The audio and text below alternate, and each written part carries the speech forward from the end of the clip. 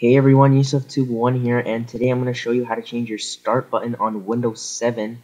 And the start button is the button on the bottom left of your screen, and it's this button over here. And what you want to do first is just download this one program. So open up your internet browser, and once you're on your internet browser, in the URL you want to put in this link.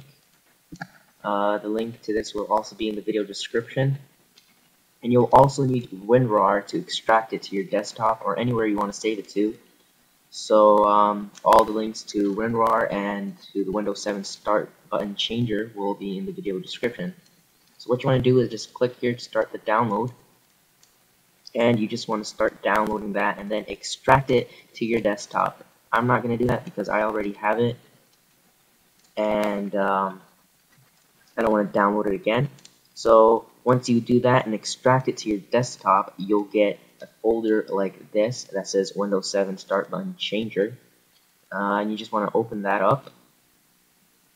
And once you open that up, they have some info here, custom start buttons, and the Windows 7 Button Changer program itself that changes the buttons. So you can double click on the custom start buttons, and as you can see, they have 226 start buttons, so different types, so you have a large variety of them to choose from.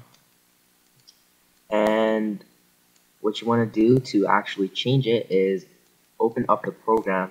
So once you're opening up the program, you want to run it as administrator, and you can X out of the start button changer itself, and the program itself will open. Under here in this little text, it tells you how to do it, but it's pretty simple. It says it right there, select and change start button, and you just want to click on that.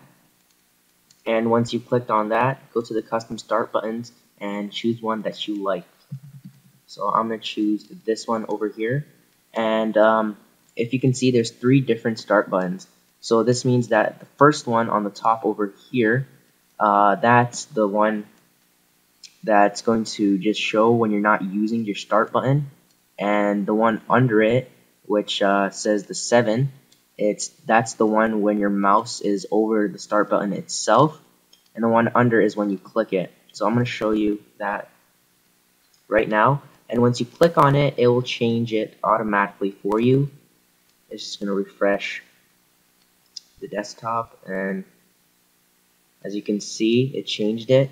On the bottom left over here, you can see that my start button is now the exact same thing, the gold one that I chose.